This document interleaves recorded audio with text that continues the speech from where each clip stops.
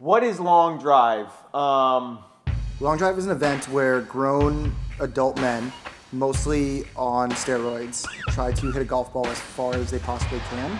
And in essence, very entertaining. I think it's one of the greatest sports on the planet. Raw power takes over and ego that everybody has in the game of golf, but they made a whole sport out of it. How brilliant is that? Yeah.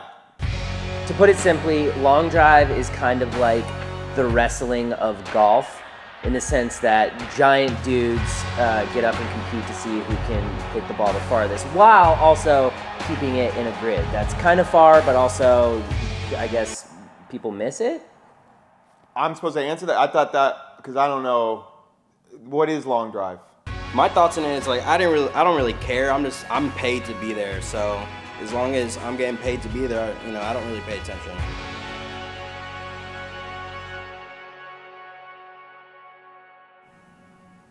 It's what the guys compete to hit the ball really far. Oh, yeah, cool. What's up? For me, this year, I'm gonna compete in the long drive. You're not only gonna play, you're gonna win. Yeah. Come November, I want to get past the second round of the World Championships in Mesquite, Nevada. I think Blake is most suitable to compete in long drive. I feel like I could compete, given just a little bit of push. If Blake Weber makes a run at the long drive title, it will finally legitimize us. Blake does dink him pretty far. I'm where I want to be. To cheer for one person, it could be what brings us all together, and that could be something really special. We're hitting the grid, dude. We're hitting the grid.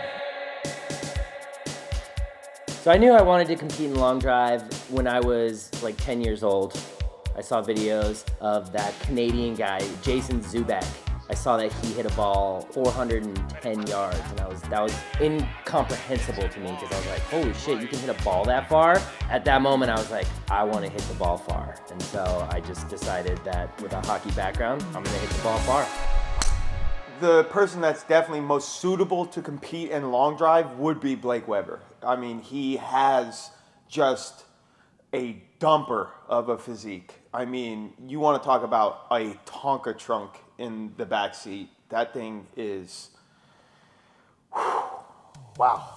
This year I really took fitness back into my life. I started doing 50 push-ups every single day, and I haven't missed a day. I at least get to the gym twice a week for lifting. I've got 2 or 3 full body workouts that I cycle through, and my diet consists of, at minimum, 150 grams of protein per day. I'm actually down 25 pounds this year, which I don't know if that's necessarily good for the long drive, but I feel better. Am I Blake's trainer? Yeah, I put together a lot of his workout regimens, and it's actually been a cool journey. We become a lot closer. We text each other. How's Liff as a trainer?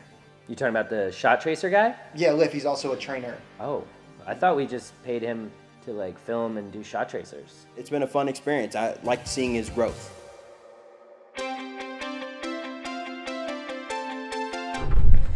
I would say I'm ready. Some would say, and I'm one of the some. So getting fitted by Cobra for the long drive, I think, was super integral for me, because first off, I get dialed in on exactly what equipment I need to succeed, thanks to Brandon, who is just the best down there at Cobra. I reached out to him, I was like, hey man, I'm competing in this long drive event. I'm wondering if you guys could set me up. And they work with guys, Kyle Berkshire, he worked with Bryson DeChambeau when he competed. And so it's cool to have someone that is such an expert sit there, break down my swing, look at numbers with every different type of long drive shaft, every different type of long drive head, and get me dialed in to exactly what I needed in order to compete and not look like an idiot. And what are your thoughts on Blake getting a Cobra fitting and you not getting a Cobra fitting? First off, I'm happy for him. If for Blake to get a Cobra fitting means he wins, and if he wins, we all win. But that's thanks to me. He got a Cobra fitting because of me. I'm the CEO of getting people fittings, so everyone should be thanking me, because him getting fitting is my hard work of bothering Brandon at Cobra. So if he wants to thank me, he can in person. during an interview. It's up to him. Griff mentioned that he played a hand in you getting a fitting down there. He said that? No, I texted Brandon. I have a need for speed. Welcome back. We are here in LaSalle, Colorado, watching the fastest, the best athletes in the world compete right here at Big Little Farm Turf. Big fucking day. Oh, wasn't recording. Big fucking day for your boy. What's up, LaSalle, Colorado? Today, I have brought my golf clubs and I am competing in the long drive. I'm ready to hit it past some big ass tractor fed fucks. Let's go. That was good. That was good. That'll just let people know that I'm out here competing and this ain't no motherfucking joke. Dude, you think this is a joke? You think this is a joke? You think that's a joke? So the morning of the event, I was actually just excited, you know, because I am one of those people where if I'm confident in what I'm about to do, I don't get nervous, I just get excited. Personally, I've never seen him like this. He was very nervous. We woke up in the morning, we shared a room. He told me that he wasn't feeling well. He tried to do his 50 push-ups. He only got to like 12. I tried to help him out, you know, by just like calming him down, but he was very nervous. He almost threw up. Whew. What really helped him calm him down, you know, I have dabbled in therapy myself. And I was like, you know what, let me give him a little bit of a therapy session. I'll add this to the bill, so I got paid a little bit extra for that as well too. I think people sometimes mistake their excitement for nerves or anxiety, but I was just like, let's get out there, let's see what I got. This is probably bad. I shouldn't be doing this. Looking at a ball speed today, anything over 180 is a win for me today. So if we can hit somewhere around 380, today will be a success. If I break 400, then I have surpassed all my expectations. It's Colorado, high altitude. We could get it done. 380, that's all we want. Bang, bang. Let's get out. I just wanted to see how far I could hit the ball. We're in Colorado. I know it's gonna go farther, so my numbers are gonna look better online than they probably really are, at sea level especially.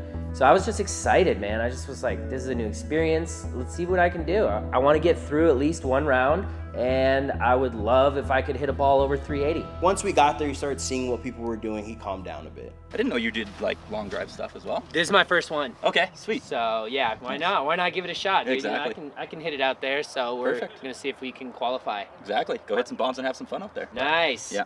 Well, good luck out there, man. Yes, sir, you yeah, we'll too. see you on the range. Absolutely. Dude, fuck that guy. Okay, that's the competition. You know, you can be nice to their face, but that's my competition, dude. Fuck you. Cool.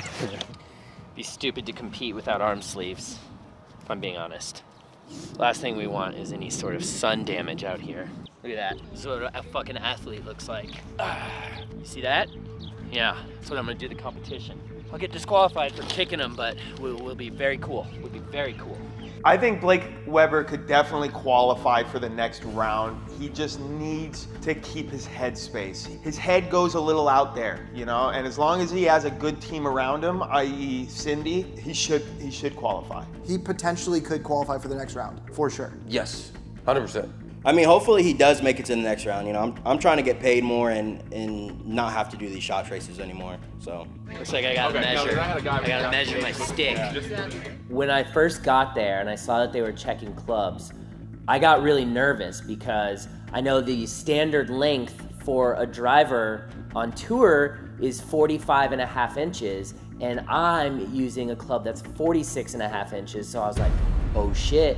Am I about to not even be able to compete because I only brought my long driver?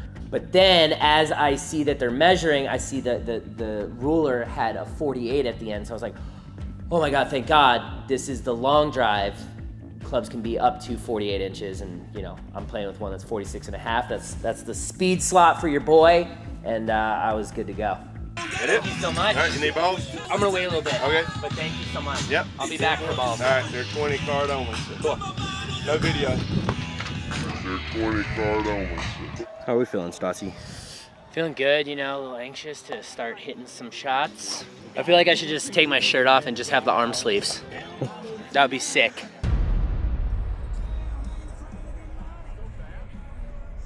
Control, Brian Perrin to the tee box. Last call, Brian Aaron to the tee. Love you guys. Thank you, thank you, thank you. Ladies and gentlemen, on the tee now, Ken Long, Tanner Roberts, Blake Weber. Gentlemen, the grid is clear. Fire away.